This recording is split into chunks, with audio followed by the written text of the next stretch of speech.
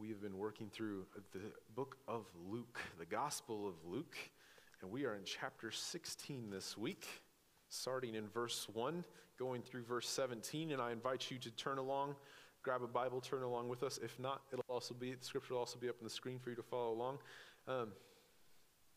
It's a fun one. It's a fun one if you've read ahead already, but let's dig in, let's read and we'll talk about it. All right, so here we go. He, that is Jesus, also said to the disciples, "There was a rich man who had a manager, and charges were brought to him that this man was wasting his possessions. So he called to him and he said to him, 'What is this I hear about you? Turn in the account of your management, for you can no longer be a manager.' The manager said to himself, 'What shall I do since my master is taking away the management from me? I am not strong enough to dig, and I am ashamed to beg. I have decided what to do so that when I am removed from management, people may receive me into their houses.' So, summoning his master's debtors one by one, he said to the first, 'And how much do you owe my master?' He said, 100 measures of oil. And he said to him, 'Take your bill and sit down quickly and write 50. And then he said to another, 'How much do you owe?' And he said, 100 measures of wheat. He said to him, 'Take your bill and write 80. The master commended the dishonest manager for his shrewdness." Okay, let's stop there for a second. What in the world is going on here? Across scholarship, across commentators, across kind of all of Christianity throughout history, this parable right here has been identified as probably the hardest parable to really understand what in the world's going on and to interpret. So here's my disclaimer for today. There's a lot to unpack here. I'm going to try to not go down that road because it can lead into a lot of rabbit trails. I'm going to try to keep it simple for us today. It may be the fullness of the thing. It may not. If you know what this is supposed to mean, write a book so the rest of us can read it so that we all know what exactly it means. But I'm going to kind of maybe key in on a couple small things that are being said here that I hope exemplify a lot of what Jesus is trying to say. And I think that last sentence right there, where the manager commended the dishonest manager for his shrewdness. He's saying, man, you are so good at being dishonest, right? You're dishonest, you're fired, but man, are you so darn good at it. What would happen if you were honest? What would happen if you took the same shrewdness, the same cleverness, and instead of using it for a selfish and dishonest ambition, you used it for good? Because then Jesus goes on to say, he says, turning back on my page 4, "The sons of this world are more shrewd in dealing with their own generation than the sons of light." He's talking to the disciples here. "And I tell you, make friends for yourselves by means of unrighteous wealth, so that when it fails, they may receive you into the eternal dwellings. One who is faithful in a very little is also faithful in much, and one who is dishonest in a very little is also dishonest in much. If then you have not been faithful in the unrighteous wealth, who will entrust you with the true riches? And if you have not been faithful in that which is another's, who will give you that which is your own? No servant can serve two masters, for either he will hate the one and love the other, or he will be devoted to the one and despise the other. You cannot serve God and money." Some very blunt statements and truth from here from Jesus. And by the way, guess who else was listening here?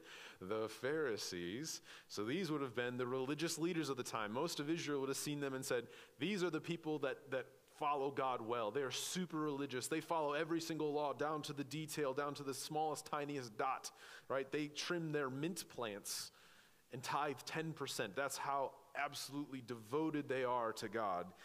But as we read here, the Pharisees, who were lovers of money, heard all these things, and they got defensive, and they ridiculed him, that is Jesus. And he said to them, "You are those who justify yourselves before men, but God knows your hearts. For what is exalted among men is an abomination in the sight of God. The law and the prophets were until John, and then the good news of the kingdom is preached, but everyone forces his way into it. But it is easier for heaven and earth to pass away than for one dot of the law to become void." All right, that's a little bit confusing in and of itself, so let's address this, and then let's go back into the middle. Jesus is confronting the Pharisees because the Pharisees were rich. They had beautiful, ornate clothing. They traveled in great processions. The places where they worshiped were richly and beautifully decorated because all the money that they would use to do all these things and to enhance their own lifestyles, right? Under the auspicion that, hey, I am serving God. This money is being used towards God's purposes. But God saw into their heart and is saying, no, you love to be exalted by men because you are rich.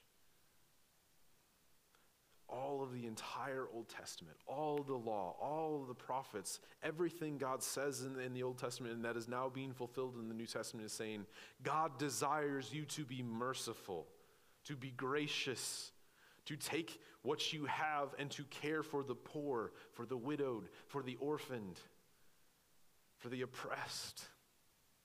Everything about God's whole narrative, the entire story of Israel coming up through until the New Testament is God saying, I care for the people who are going through a hard time. And so if I have blessed you, if you have been blessed with an abundance of wealth, an abundance of resources, it is me, it is your responsibility and your way of following me to take care of these people. And these Pharisees didn't do that. There's another place in the Bible where Jesus rebukes the Pharisees because instead of using their money to take care of their old widowed grandmothers, they would tithe it to the church as an excuse of, oh, this money needs to go towards God. Well, this money paid their salaries, right? And so instead of taking care of their grandparents, right, they said, oh, I'm serving God, I'm being pious by using this money for the church, but really I'm just using this money for myself and skirting the very thing that every single one of God's laws are requiring them to do, which is to be merciful, to be gracious, to take care of those who can't take care of themselves. All right, so Jesus is telling this parable to the disciples about, man, this world is so good at being dishonest. What if we all worked towards being honest? And then he does a little bit of this misdirection here, and he points to the people that everyone else would have said, you're the ones who are doing it correctly, and he says, you're the ones who are doing it the worst. Because you love money, and you're serving money over and against serving God, and God knows your hearts, whereas everyone else is exalting you for it. All right, so there's a story what was this, 5 years ago. There was a guy named Marcus Hutchins. He was 23 at the time. And as he was growing up as a teenager, he realized that he was very good at programming. And so he was looking for ways to kind of use it, to have fun. And he started to receive affirmation and some praise as he started to program malware. Now, if you're not necessarily computer literate, malware is the thing that comes in and it makes your computer not do what you want it to do, right? It does bad things to your computer. And he started to socialize on these chat rooms and forums where everyone was doing malware and posting their malware as a means of boasting. They really didn't care, weren't being necessarily nefarious with it, but just kind of a way of saying, hey, look what I could do. And everybody else was like, wow, dude, you're really good at this. And he started to get in deeper and deeper because that's what the cycle of kind of affirmation does, is it starts to spiral you down where you're getting love and affirmation from. And so he got involved into writing malware, into writing programs that eventually got so complex they could hack bank accounts, which is a really big deal and something that wasn't possible, right? We all have this two-factor identification on bank accounts, and he wrote a program that could bypass that. Groundbreaking, breakthrough. This was a type of hacking of malware that had not been really realized until that point in time. And finally, once he got there, he got into and had an encounter where he realized, oh, this isn't just me writing programs for fun to show off what I can do. I'm hurting people. Real lives are being affected because I'm using my skills in the wrong way, and he backed off. He backed off from what he was doing, and he got burned. All the people that were enabling him, he then found out weren't really cheering for him. They were manipulating him. They were using him for their own good. They were being dishonest in the same way that he was being dishonest. And so he got burned badly by the community that had once declared their love for him. But he turned a corner. To his credit, right? He turned a corner and he started writing a blog. He started utilizing his insider knowledge of how malware worked to analyze how all the different programs and malwares and Trojan horses and worms and different things that were being used around the world, the different things that would come through. And he would analyze them and break them apart. And eventually he got hired by a cybersecurity company because it was like, wow, dude, you're really good at this. He was. And there was this, I think this was in like 2018, 2019, there was this particularly effective malware called WannaCry, and he helped stop it. Within a day, it had infected over 300,000 computers. It had taken down governments and banks and public sectors and utilities, and he found an exploit in it, and he published it, and he made it known, and they were able to stop it and to get back all of the money and all of the things that had been robbed because of this. However, that was a great deed that also alerted the FBI to, hey, this guy's really good at this. How did he know this? And they looked into his background and figured out, oh, he was also the guy that wrote the bank account hacking software. So they arrested him, as they should. And when they did, a whole community of cyber professionals called for his release because he had done so much good with his skills. And so we went before a judge. A judge heard his story, heard everything, and he faced up to 5 years in jail and $250,000 in fine. But the judge, recognizing that he had turned a corner on his own willingly, that though he had been unfaithful in the past with the big things, he had turned and he decided, I want to be faithful and do good with the things that I have, sentenced him to time served and 1 year of probation. A dramatic turnaround and a pretty good illustration of what Jesus is saying here of, man, you were so good at being honest. What would happen if you were honest and tried to do good and tried to serve faithfully with what you have? Well, this is the type of thing that would happen. Jesus calls us to serve faithfully, to faithfully serve God with what he's given us. And God's given us a lot. Right? Not only has God made us, not only has he given us our talents, our abilities, he's given us all of creation. In verses 11 and 12, Jesus says this, it's kind of a little bit cryptic, but he says, if you have not been faithful in unrighteous wealth, who will entrust you with the true riches? And in another way of saying this, if you have not been faithful with that which is another's, who will give you that which is your own? So that's a bit interesting, but let's take a second. Let's think about this. God made us stewards of all of creation. That happened all the way back at the very beginning of the Bible in Genesis chapter 2. He declared us as humans, he put us in charge of creation to steward it for the good and the glory of God, to use our skills and our abilities and to use creation itself to help it thrive, to help it flourish. The earth, the sea, the air, and the space are all God's. He's just allowing us to use them all. So, by continuation of that, by going down in that source of logic, nothing that we own, right? Because we own land, a house, a building, a car, possessions, clothes, whatever it might be. None of it's ours. Not even the paper money that it's printed on. The paper that money is printed on is ours. It's all God's. God created it. God is the one who owns it. He gave it to us. He has us being stewards of it, but it's all his. Just like in this parable. We are stewards of creation. God has called us, has sent us to be the stewards of creation, to steward it well. Now, what's happened? We haven't. Sin entered the picture. And so in many ways, like the dishonest manager, we have used God's good creation for our own benefit. To try to make our lives comfortable, to try to give us whatever it is that we might be desiring, power, influence, respect, comfort, on and on and on. But God tells us this in verse 10, one who is faithful in very little is also faithful in much, but one who is dishonest in very little is also dishonest in much. And he's telling that to his disciples, he's telling them, and that message comes to us as well. It might feel like we have very little to offer God, very little to put forth in the way of taking care of people who are not doing well, people who are poor, sick, orphans, widowed, oppressed, whatever it might be. But God calls us to be faithful in whatever we have, whether it's a very, very little or very, very much, to use what we have towards his good. And let's put this into perspective for just a moment. So, the median American makes $63,000 a year. right? Not average, because the average gets skewed by the billionaires, the median. So the person right smack dab in the middle of America earns $63,000 a year. And that puts the median American, the average American, within the 0.2% wealthiest people in the world. Which was shocking to me when I read that. I don't think of myself as wealthy. You guys know my salary, I earn $63,000 a year. I don't think of myself as wealthy.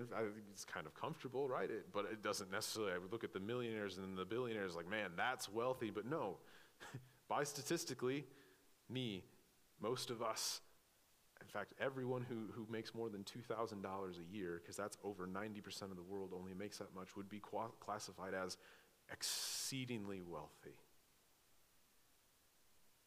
Another way to put this in perspective, the houses that we live in are far more luxurious than any of the palaces in history.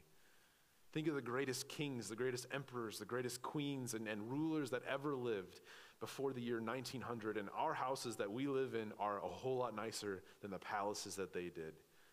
We've got air conditioning and heating. We can decide exactly what degree we want our houses to be.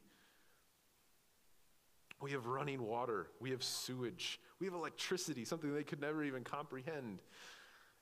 Perhaps what would be the most fascinating thing to them is when you open up your cupboard in the kitchen and you see that rack of spices that cost about $15.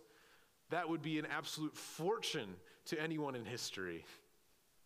That would make us the richest people in history just by owning these $15 of spices. It's amazing. Not to mention, right, our stove and our oven, our dishwashers and our clothes washers and clothes dryers. It goes on and on. We could continue to go through all of the different luxuries that are just taken for granted. They're standard in a house nowadays, but they are so much greater and more luxurious than anyone in history has experienced. Here's my point. It might feel like we have very little. It might feel like we don't have much wealth or much possessions to be able to contribute, but we do. The reason why we don't is because everyone around us is just as wealthy as us. And few are even far more obscenely wealthy than us. And the next point behind that, the point that we originally made, is that none of this is ours. We don't own any of it. We are stewards of it from the very beginning. And God calls all of us to use this to love people in the way that he loved us. So what are we doing with what we have, right? How are we using God's wealth to serve God? Back in the year 258 AD, so back at the kind of the height of Rome's power, the Christian church was just starting to take off. They were struggling, and the Emperor Valerian wanted to execute and kill all of the bishops, priests, deacons, and elders in Rome. So he did. He went and he took Pope Sixtus II and beheaded him. And right when that happened, the head deacon of the church at that time, his name was Lawrence. The English version is Lawrence. He was probably more like Laurencio or something like that, something in Latin. He saw this happening. He was like, I'm next, right?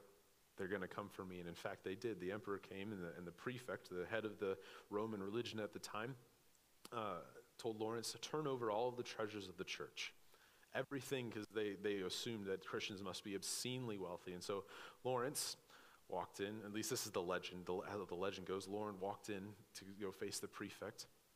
And the prefect said, okay, where's all the treasures? He had the doors open, and in came the sick, the poor, the orphans, the widows, and the oppressed. And Lawrence said, here are the treasures of the church. And then he was killed.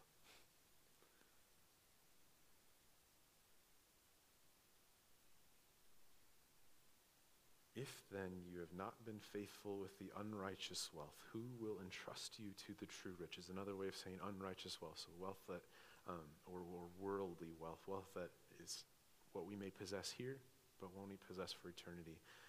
Who will give you the true riches? What are the true riches? What are those things that would be better than having amazing possessions or having the best experiences and the best vacations and the best vacation homes and everything like that? Well, the true riches of God are these.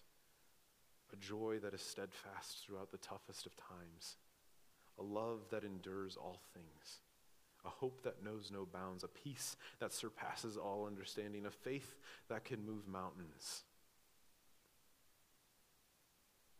And as Jesus talks about here, make friends for yourself by means of unrighteous wealth, so that when it fails, they may receive you into eternal dwellings. The relationships that we have with the people around us.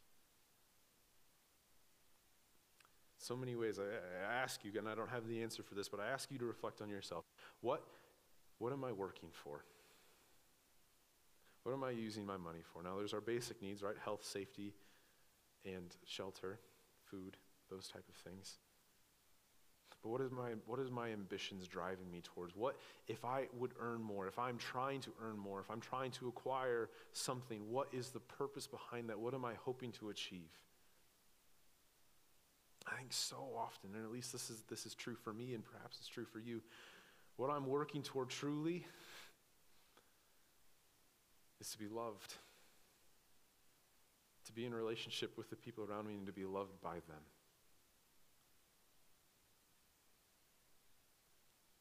What Jesus offers, what God offers a love that is perfect and a community that is throughout all time.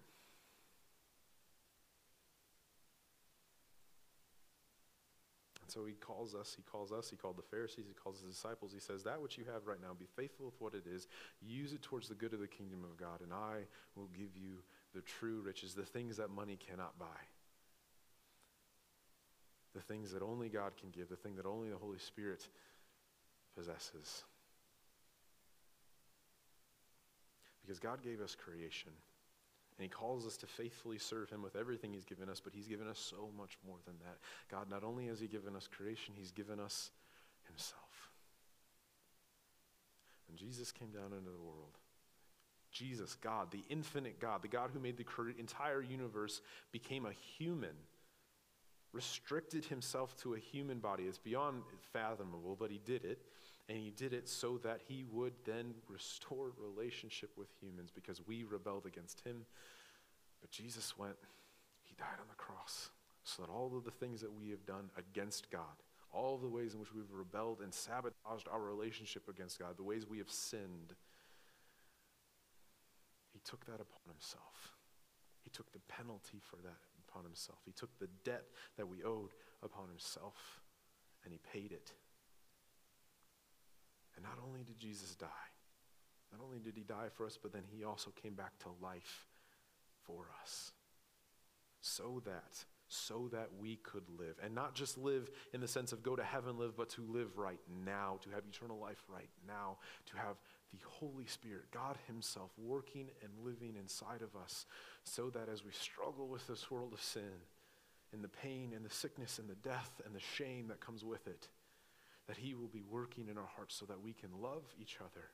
We can know what it means to be loved. And then when Jesus comes again, so that we can celebrate together in heaven for eternity. Working, playing, loving, doing whatever it is that heaven's going to exactly look like. And that's a fun conversation in and of itself, but we can do it without the pain of sin. We can do it in God's presence. And we can do it together. Amen. We get a taste of that. We get a taste of what heaven is going to be like when we come and we eat together at the table. Jesus, when he instituted the Lord's Supper, he took the bread and he said before even that, he said, whoever eats of my flesh, right, will know an eternal filling that food cannot bring. Whoever drinks of my blood will know a salvation and a life that is not otherwise known from food and drink here on this earth. And so when we come and we eat at this table, the Holy Spirit is working in this bread, in this grape juice, in this wine, whatever it might be, so that we are eating at the table of God, so that everyone who has lived before us, everyone who has lived after us, everyone who is going to eat at the table of God at heaven is eating with us when we come here. And so I invite you to come and to eat. coming to drink together with the people who are not just here, but through the mystery and the power of the Holy Spirit with Jesus Christ himself and with the saints from all generations. Jesus took the bread, and after giving thanks, he broke it, saying, "This is my body broken for you. Take and eat in remembrance of me." In the same manner, after they had supped, he took the cup and he poured it out, and he said, "This is my blood poured out for you as a New Testament. As often as you do this in remembrance of me."